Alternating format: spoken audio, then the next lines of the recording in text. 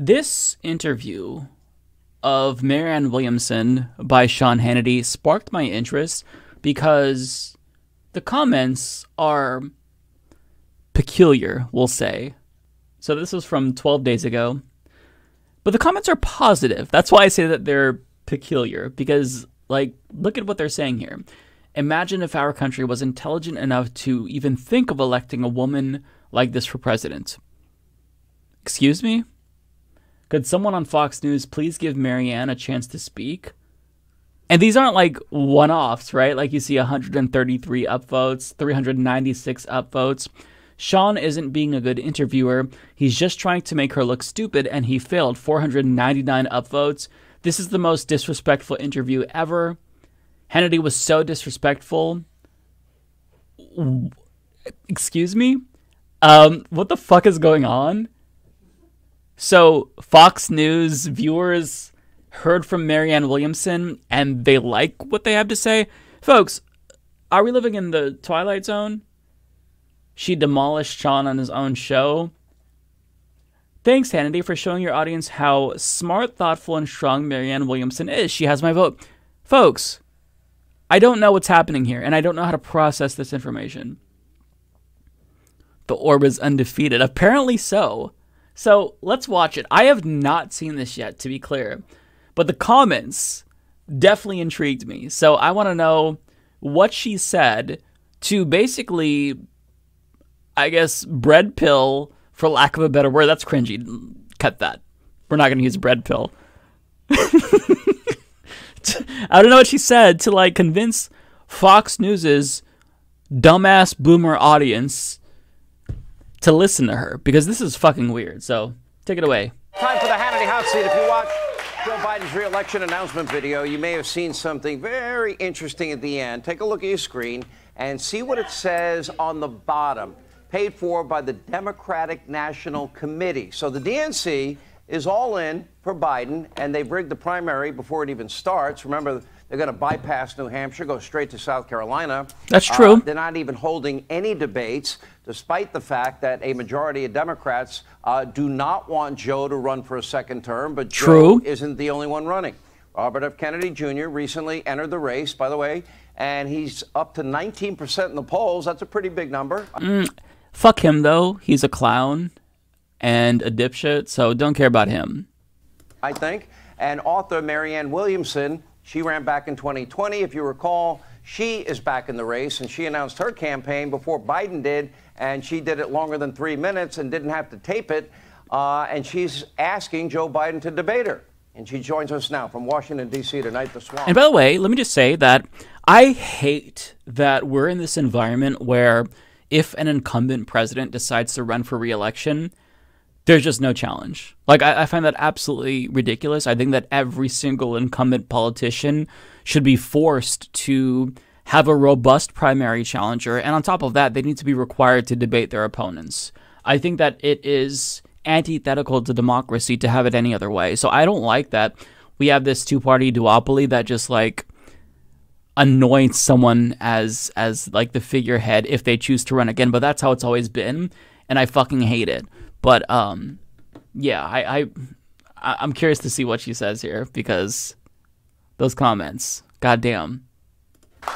Marianne, how are you? I'm fine, thank you. Thank you for having me. I actually am going to start out in agreement with you. I think we'll disagree on other stuff. I think it would be fair for Joe Biden to debate you and Robert F. Kennedy Jr. Why do you think he's not debating, and do you believe he's in a steep cognitive decline? Well, I think in a democracy, what's important is that people have a right to see their options. I think this is an extremely important time in American history, and anyone who feels moved to run for president should have their say, and the voters should hear what they have to say, they should hear their agenda, and the voters should decide who they want to be president. Okay, how about part two of my question? Do you believe he's in a major cognitive decline? I'm not a doctor. I'm not somebody who is testing his brain. I think every American citizen has to look at the president and listen to the president. Does he seem like somebody that has the strength and stamina and is articulate to be president? You know, I wouldn't be running if I didn't think that I was a better candidate. I think I have the energy, and certainly I have the ideas that are better. You got to answer my because question. I'm not going to come on Fox News and talk to you, Sean, and say something like that. I'm not going to. I think every American can decide for themselves. But if you believe it... Okay, I disagree with Marianne. I do think that Joe Biden is in cognitive decline. I think that that's been evident for a while. That being said, so is Donald Trump, but Hannity wouldn't go there, right? But I think that the way that she's handling this is good, because the condescension that she received from the White House when she was running, she's choosing to be the bigger person here. And this is one of those instances where I think that not going below the belt matters. And she pointed out, like, I'm not going to attack him on Fox News here because they're just going to use that against him later on. Even somebody on the left, the far left loon like Marianne Williamson, is saying you're in cognitive decline. So I think that she's smart here. Like, she's being aware of the space that she's in and the people that she's talking to. And on top of that, like, she's just being polite. Like, this is why she's such a lovable person. You would tell us, would you? My mind doesn't go into that. I don't believe that the energy is being demonstrated that I believe will be necessary in order to take on either DeSantis or Trump in 2024. And if I did, yeah. All right. You said that we need an economic U-turn in this country. Yes. What system economically do you support? I'm a capitalist. I believe in limited government, more freedom, lower taxes, and energy independence. What do you want? You know, I think our capitalist system has lost some of its soul over the last 50 years. I believe that capitalism, you know, Adam Smith, who is the main architect of free market capitalism, said that free market capitalism cannot exist outside an ethical context. I think public policy has to have ethics. So I believe that the American people, our safety, our health, and our well-being should come before short-term profits for huge corporate entities. I believe that there are other stakeholders besides just stockholders. You've thrown out a lot of cliches. You've thrown out a lot of cliches, Sean.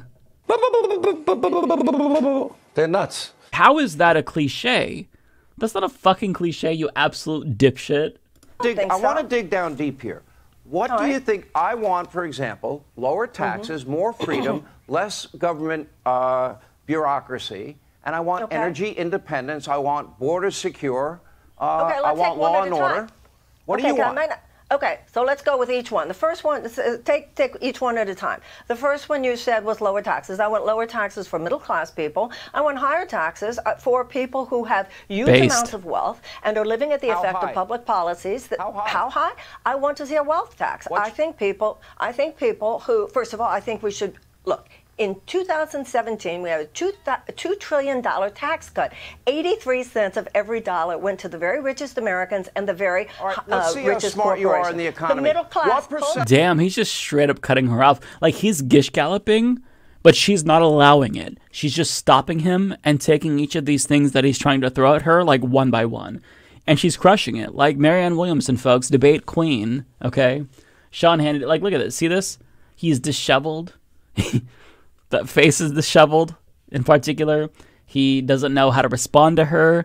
And she's spitting facts, and he's trying to shut her down because you can't have too much truth go to the audience. And apparently, based on the reaction, she might have sold them on her ideology.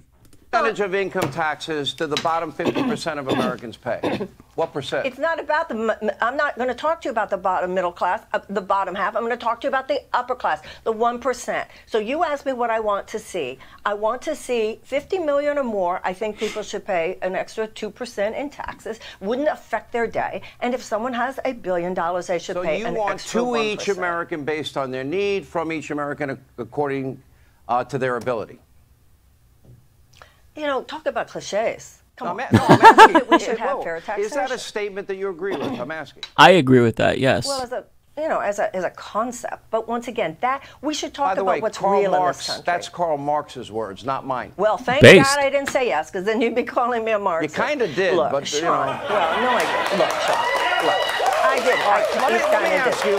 You didn't trap me there. Would you support me in this? Do you support energy independence, and we ought not be importing oil from countries that hate us and countries like Venezuela? Would you support me on that? I think that I would support you that we should not be getting oil or selling arms, by the way, to countries that hate us. But I also want to see a habitable planet in 100 years. I want to see massive investments in green energy. I want to see a just transition from a dirty economy to a clean economy. How and for much that money? matter, We're now spending over $50 billion. Every government agency is spending something on the climate alarmist religious cult. How many billions of dollars do you want to invest in it? Give me a number.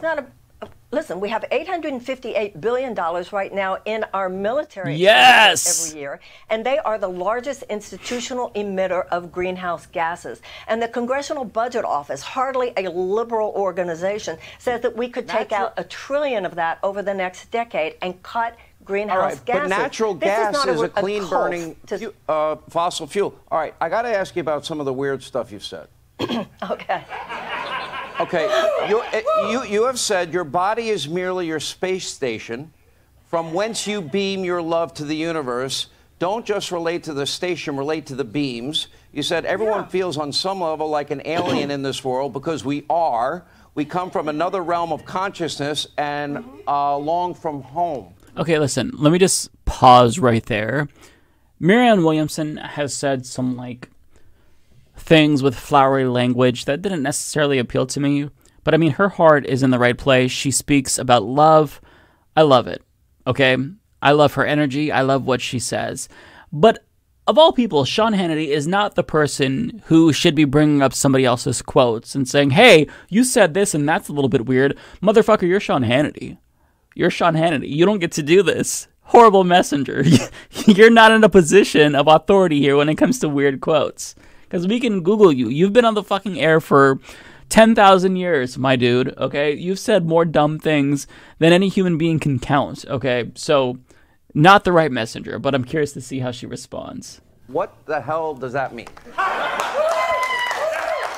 surprised to hear you say that, because I would think that you would recognize that as a very traditional religious and spiritual perspective, that we are spirits, that God created us as spirits, and that is what we are, and we are here to love one another. See, and this is where she starts to lose me, because I don't like the God and the spiritual bullshit. I think that that's stupid.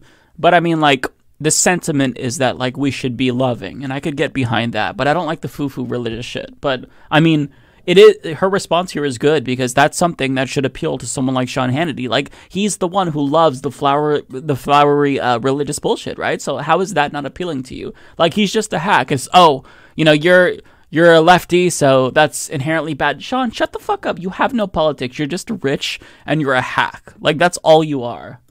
And we don't feel deeply at home on a spiritual level on this planet because this world is not based on love the way it should be. I think those words are all right. That's nice. A fair answer. I'm a Christian. I believe in God the Father, that God created every man, woman, and child on this earth. I believe in Jesus Christ, his son, that died and resurrected. I believe in Santa Claus. I believe that every single 25th of December, he goes around the world and delivers presents to every single child who is good and is on the good list. Like, that's how you sound, dude.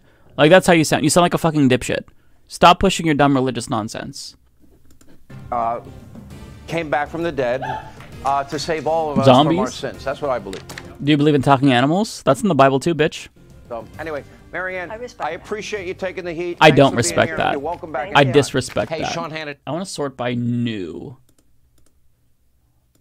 Because does it change? Oh, here we go. Marianne is a clueless clown. Hannity is an idiot. Okay. Still not what I expected. At least Marianne Williamson is willing to sit down and discuss issues with Sean Hannity. Joe Biden would not even be able to respond to these questions. I mean, to be fair, you're right. Joe Biden probably wouldn't be able to respond, but they're also very stupid questions as well. Comments are brutal. She got my Republican vote. What? They've got to be just talking about, like, the primary, right? Hannity, please be quiet. Let your guest speak. She's better than Mumbly Joe. This is so interesting to me. Lost the debate, Sean. Good heavens, what a butthead. Watch the language there. Jesus. Sorry, I couldn't help it. This is not objective journalism. Okay. Not a good look for Hannity. I don't get it. He talks about Jesus as if it's some afterthought. Let her talk. So is it just the case that like a bunch of right-wingers are pleased to see what Marianne Williamson said? This is just so weird. It's just so weird to me. Do yourself a favor and click the join button on YouTube to become a member. Because Mike's doing a great job getting to watch his videos before everyone else is tremendous. Many people are saying this. Join today, folks. You won't regret it.